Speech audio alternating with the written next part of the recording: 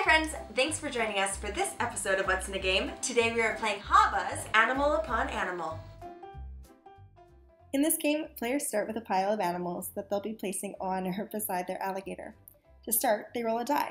That die can have a 1 or 2 on it, meaning that that player would place 1 or 2 animals on top of the alligator. A hand, meaning that they'll be giving their animal to another player to place for them. Or a question mark, which means that the other players will determine which of your animals you'll need to place. Lastly, you can roll an alligator, which means you'll be placing an animal beside the alligator to build up the foundation and add more play space. You'll continue to build on top of the alligator until part of the pyramid falls. If less than 2 animals fall, then that player would take those animals into their pile to stack later. If more than 2 animals fall, then that player takes 2 of the animals and the rest return back to the box, not to come back into gameplay. Players continue to stack on top of the alligator until someone has no animals left and they are crowned the winner. Alright, so we'll roll the dice and we'll see what we're stacking on our alligator. I got an alligator, so I'm putting one of my pieces right beside the alligator. There you go.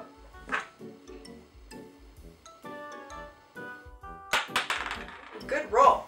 1. 1. So you're putting 1 on top. Ooh, good placement. You only got to sit down. He's upside down.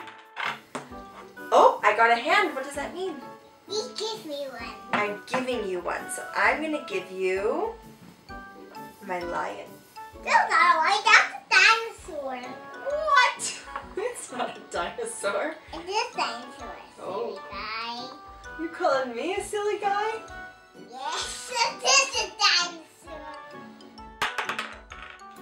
1. 1. All right. I took 1 now. This. Oh no, he's flipping off. Good placement. Gotta have a nice secure placement there. And a boy.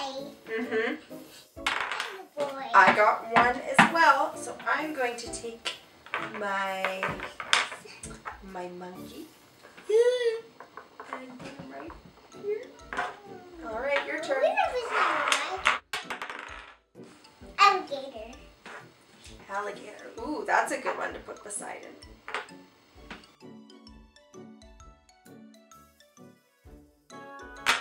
Oh no! I knocked it. Ooh, that means that these 2 pieces you've got to place later. Your turn. 1. 1. Okay. Shit. That's a good pick. Oh no, you go for that.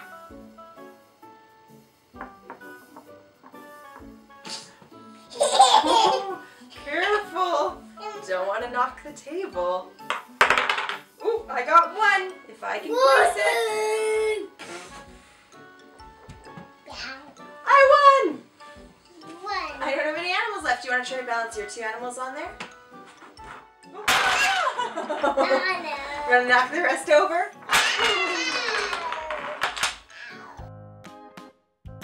Animal Upon Animal is a great game for all ages. It's not boring for me as an adult to play, let alone for kids who love spending that time with their parents.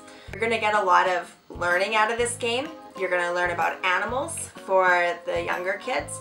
You're going to learn about dexterity and balancing, turn taking, and then sharing, rule following, all those things that are going to come from board games in general. I think HABA has designed beautiful games with these great wooden pieces, very durable, it's going to last a long time, and it gives 4 animals of each type, so you're able to play with up to 4 players.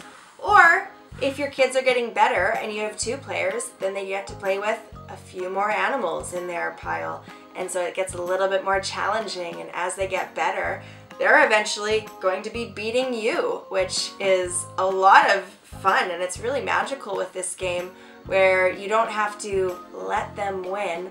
They actually are going to get better, and they're going to surprise you with how good they get with their dexterity.